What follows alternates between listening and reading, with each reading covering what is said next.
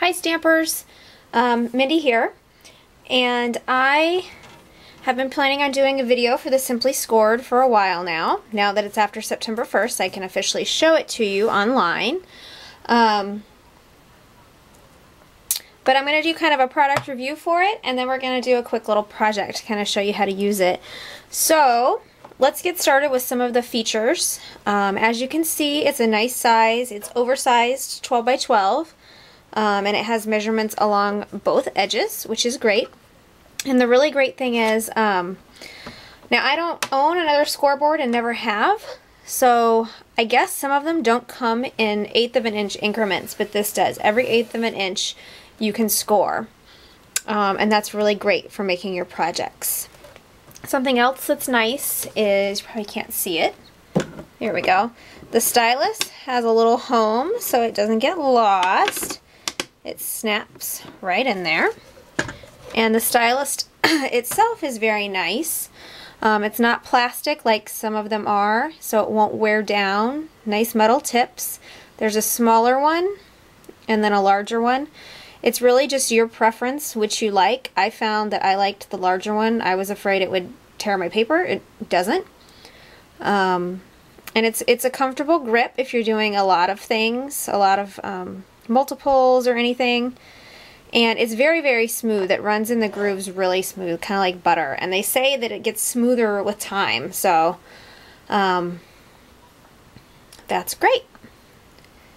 And I'm going to click it into its little place so I don't lose it. They do sell spares if you lose yours or if you need another one. Now I'm going to pick this up here. There's a secret compartment. And at convention they did mention that the hinge can be kind of wonky, so you just kind of have to play with it and wiggle it and don't force it, because there it didn't want to open real well. But it will open, and there's 2 little secret compartments. I know Bonnie Thurber had chocolate in hers. My chocolate's all in my closet right now. I'm just going to pretend I forgot it's there because I don't need any. But you can store an extra stylus in here, a bone folder, whatever. And then it comes with these little place markers right here, and they can be stored in there. Can you see it? As well. And then again, you just kind of lift up, push down. To open, you kind of lift up and gently let it fall open. Okay, so there's that. The little place markers, they do have a little notch on them, and they said to make sure when you put them, say I'm going to put it at 5.5, I can just leave it here so that way I'll know when I'm scoring my cards that that's 5.5. But they said not to, you know, twist on it, just pull it straight up so you don't break that little thing off. It comes with 3 of them and a stylus, and again you can purchase more of them. I believe that 6 of the place markers are $2.50 and a stylus is $4.50. The price of the board here is $29.95, and again that includes the 3 place markers and your stylus.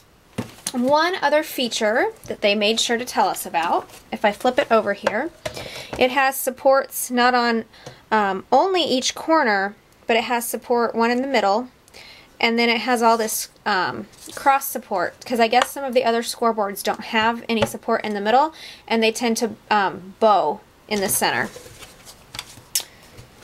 So let me show you how to use it, and we'll get started on this little project here. We are going to make one of these. It won't be as big. Paper lollies or rosettes. This is the spice cake paper and the designer buttons. Also from the holiday mini. Let me show you these buttons. Really cute. They're really fabulous. They're really big, but I like them a lot. And all I've done here is made the paper lolly, and then I punched out a scallop, a circle, and then put the button on. 2 things that you'll need are sticky strip and a hot glue gun. It works what I found the best. So I have taken already a piece of 12 by 12 paper. This is 1 inch. It'll be smaller than the other one. And I laid it across here, and I scored every 1/2 inch, turned it over, and then every 1/4. And I'll show you why that's important. I tried to make one of these a long time ago before I had a scoreboard, and it was a disaster. Mainly because I did not score and make peaks and valleys. So I'm just going to go at every 1/2 inch. That way I'm going to have scores at every quarter when I'm done. So every 1/2. And I'm using quite a bit of pressure. You do just want to make sure that you hold your paper in here really good, because it can slip out if you let the pressure off. And then you won't have straight score marks.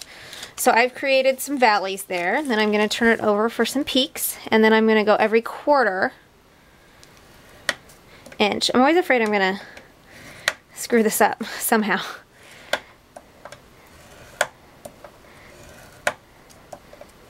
And it's just so smooth. It's like butter. Okay. So we're actually done with the scoreboard. I might leave it here while I fold. But the reason the peaks and valley are important is because when you go to accordion fold it, it's much easier to do it than if they were all peaks or all valleys. It just kind of wants to go of its own accord. And I'm doing about a 4-inch piece here because you do need longer than 12. I found that out the hard way, and the first one I made broke. And so I get it all together and I squeeze it nice and tight to make sure those pleats are all in there. And I've done that with this long piece. Let me get rid of this.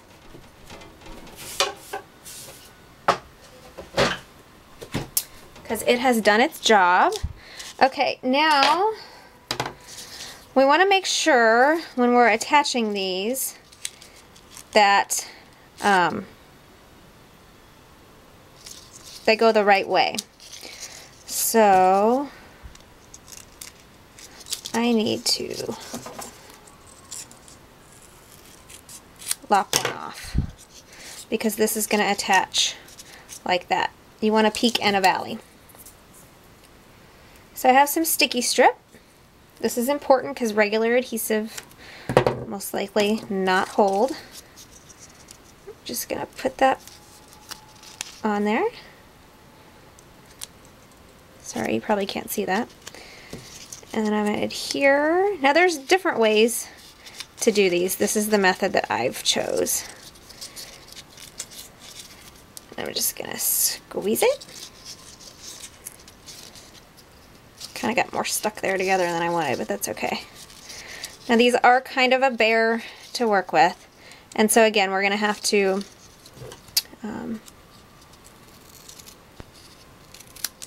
lop one off, and then that's going to fit on there like so.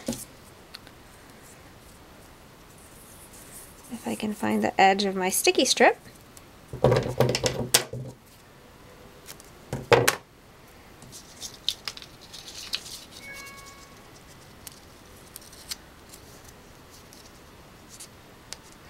And then if I can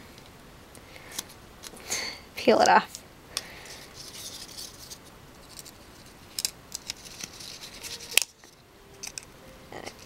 Make it good. There we go. Now the whole idea here is you're gonna flip it like this. Okay, and I like to try to keep them all tight in the center. Now while I'm getting ready to work with it, what I like to do is just set one of my clear blocks on it to keep it where I want it. Now I've been letting my glue gun get nice and hot, and I'm going to put it just on a piece of cardstock. And so this is kind of quick work because I don't know if my glue gun's just wonky or what, but it doesn't stay sticky long. So I'm just going to have this in my hand, ready to go. This is easier because it's a smaller one. And I'm going to squeeze a bunch of glue down, and then as quickly as I can lay my lolly over it.